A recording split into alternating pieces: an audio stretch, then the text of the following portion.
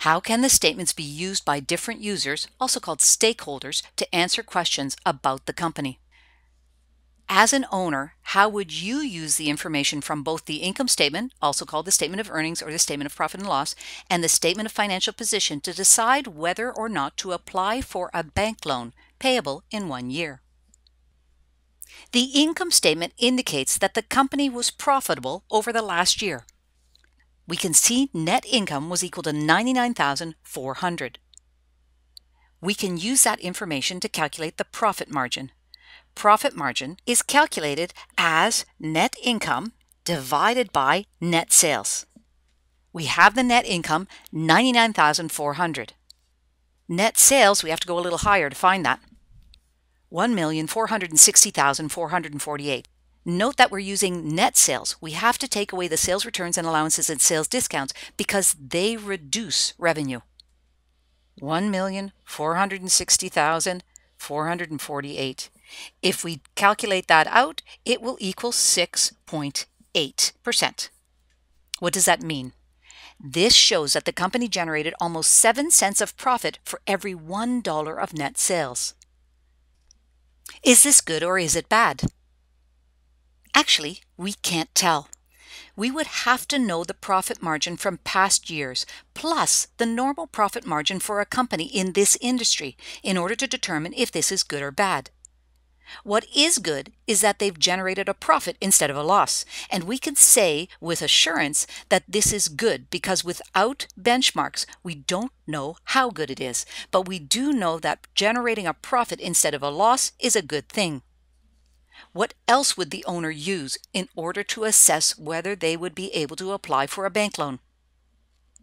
Well, they'd use the statement of financial position. The statement of financial position allows us to assess the ability of the company to meet their current obligations. Because remember, the company is looking to borrow money for only 1 year. So we're not as concerned about the long-term liabilities as we are about the current liabilities. I can see that the total current assets are $223,318.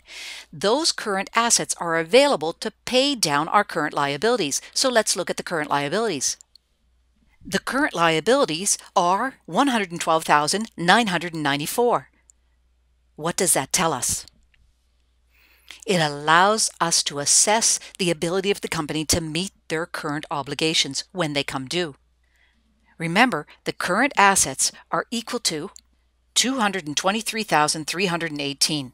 The current liabilities are equal to $112,994. We can use this information to calculate the current ratio. The current ratio is calculated as current assets divided by current liabilities.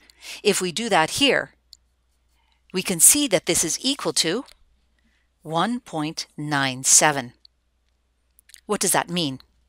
It means that for every $1 of current liabilities, the company has $1.97 to cover those liabilities. The current ratio clearly indicates that this company would be able to pay down their existing debts when they come due, and so possibly a bank would be willing to loan them more money. The statement of financial position also shows how a company is financed. This company has total liabilities of $238,617, and they have total equity $350,698. What we can do is show how the assets have been financed. Are the assets mainly financed through debt or equity? How do we calculate this? We calculate the percentage that is financed through debt and the percentage that is financed through equity. Remember that total assets are equal to total liabilities plus equity, so I can use this number right here to calculate the percentage of financing. 238,617 divided by 589,315 shows me that 40% of the assets have been financed through debt. If I take the 350,698 and divide it by 589,315, I would see 60% of this company's assets have been financed through equity. This company is mainly financed through equity. So the statement of financial position can be used to assess how a company has been financed.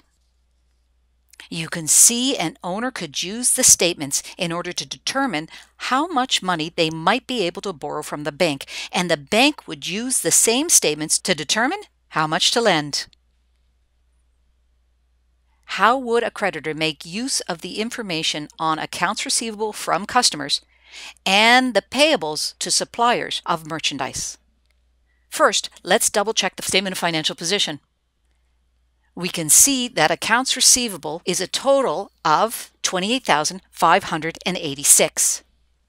Accounts payable is a total of $93,333.